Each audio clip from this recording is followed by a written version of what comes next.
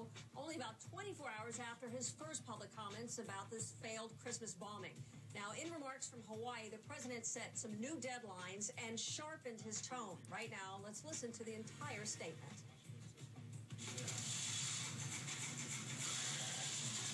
Good morning. Yesterday, I updated the American people on the immediate steps we took, the increased screening and security of air travel to keep our country safe in the wake of the attempted terrorist attack on Christmas Day. And I announced two reviews, a review of our terrorist watch list system and a review of our air travel screening so we can find out what went wrong, fix it, and prevent future attacks. Those reviews began on Sunday and are now underway. Earlier today, I issued the formal guidelines for those reviews and directed that preliminary findings be provided to the White House by this Thursday. It's essential that we diagnose the problems quickly and deal with them immediately.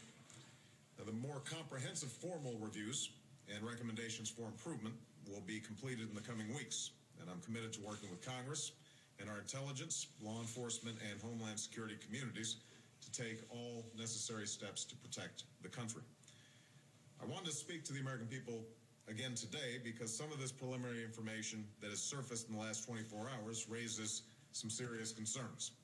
It's been widely reported that the father of the suspect in the Christmas incident warned U.S. officials in Africa about his son's extremist views.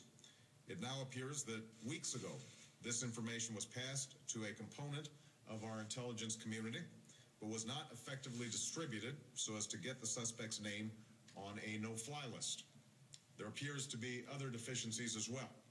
Even without this one report, there were bits of information available within the intelligence community that could have and should have been pieced together. We've achieved much since 9/11 in terms of collecting information that relates to terrorists and potential terrorist attacks. But it's becoming clear that the system that has been in place for years now is not sufficiently up to date to take full advantage of the information we collect and the knowledge we have.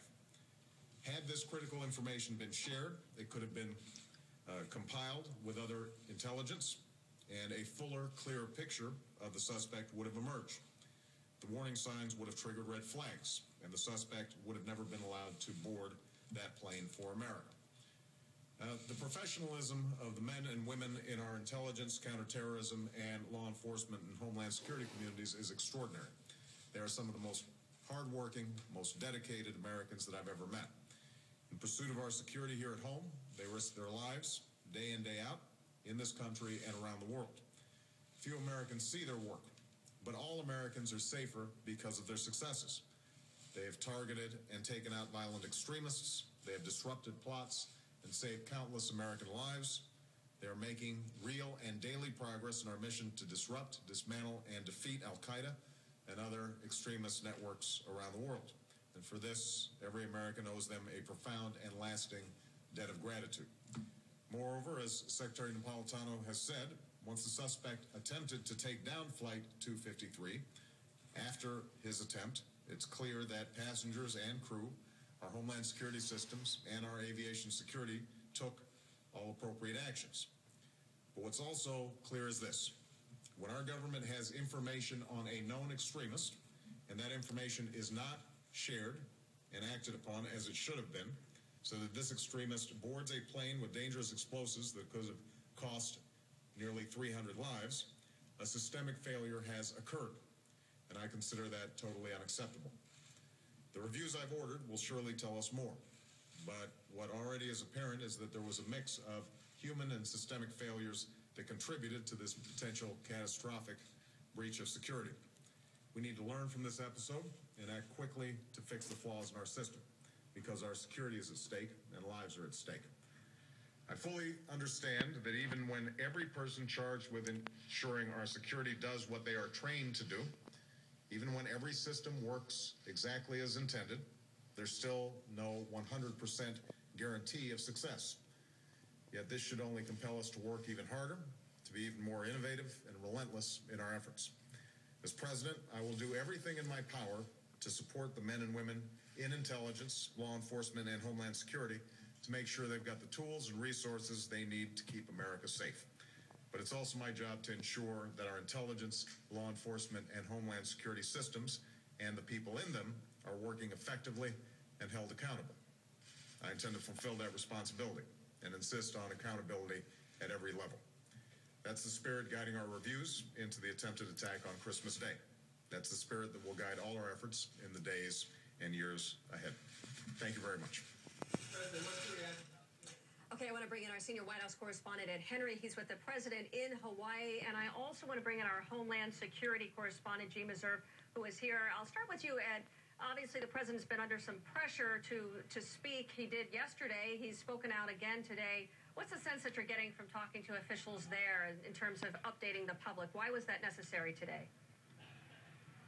Well, Susanna, officially, White House aides are saying the president just wanted to give that update, reassure the American people. But you can't help but wonder whether the Republican criticism about being slow to react fed into this at all, because I was really struck by how aggressive the president was, much stronger than yesterday, for example, just in 24 hours, where he was talking about human and systemic failures, talking about flaws in the system. We have to move quickly to correct it.